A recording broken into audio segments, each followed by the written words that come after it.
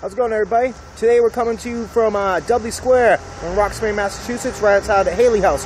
Just grab some lunch, and we're going to take you for a little walk around Dudley Square for a little bit. A lot of changes going on here in Roxbury. Gentrification is definitely coming through here in a big way. I know Starbucks is looking to move into Dudley.